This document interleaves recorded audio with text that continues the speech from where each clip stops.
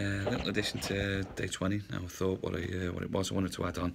Yeah, I just wanted to touch on how, along with the removal of tension in the neck and shoulders, given the benefit to all of the symptoms that would align with problems in the cervical vertebrae and either pressure or subluxation around there, is how the drugs, both dexamethasone, massively, and to a far lesser extent now ibuprofen, have been improving the general symptoms. For instance, when I was on intravenous dexamethasone, which is a steroid that targets inflammation in the head,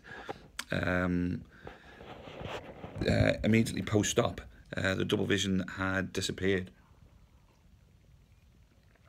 and also the problems with the diaphragm. And it was only when I came off intravenous dexamethasone that both of those symptoms come back, especially the diaphragm problem being quite severe. Went from intravenous dex into double dose oral, and then down into single dose, and then after 2 days at home, it was no more steroids. And each time I lowered the dose, there was a marked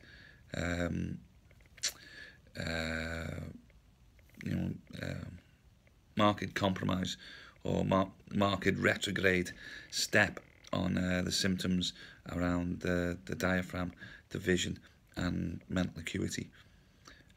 So I would say unquestionably swelling in and around the neck or my Swede is a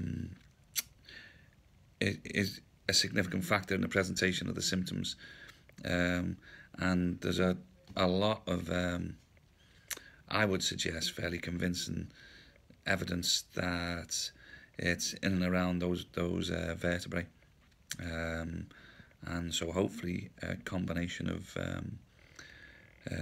anti-inflammatories, and considering switching up to Voltarol or diclofenac, which is far stronger than ibuprofen, to see if that has an improved effect. But also the massage is well, the massage is a winner in it, whether you suffer from it or not. Like, I think the use of a comb or a hairbrush has been a consistent symptom throughout these blogs. What do you reckon? Something needs to be done, doesn't it? All right, ta-da.